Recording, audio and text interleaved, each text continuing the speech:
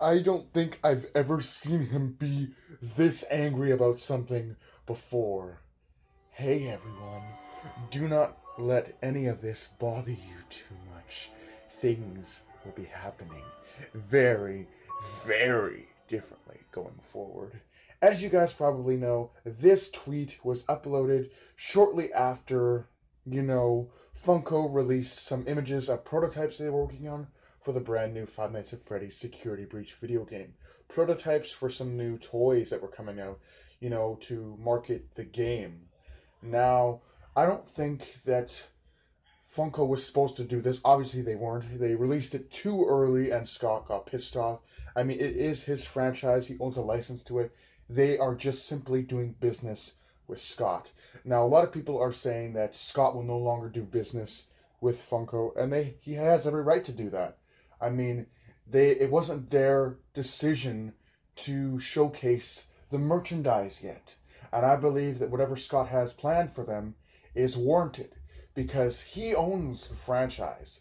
It's another case of Five Nights at Freddy's will be done my way or it won't be done at all. So with that being said, let's jump right into today's video.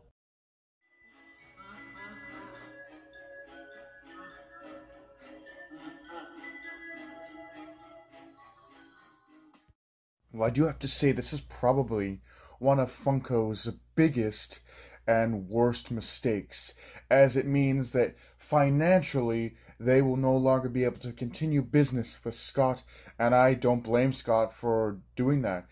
He probably has already taken away their license to produce Five Nights at Freddy's merchandise, but yeah, pretty big mistake, if I don't say so myself.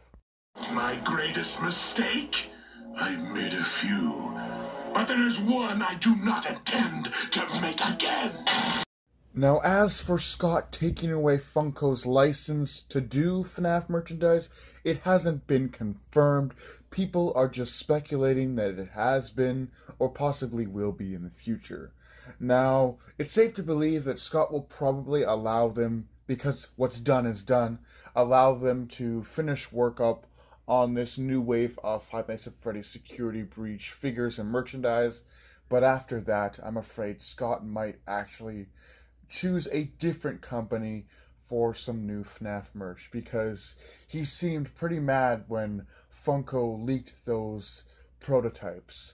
But yeah, it's safe to say that Scott is going to crush Funko like the god he is. And I do feel sympathy, great sympathy for Funko. I unfortunately they do deserve what they get because it's not their choice to make, it's his. So with that being said, I hope you guys enjoyed this short little video talking about, the whole Scott versus Funko thing that's going on right now.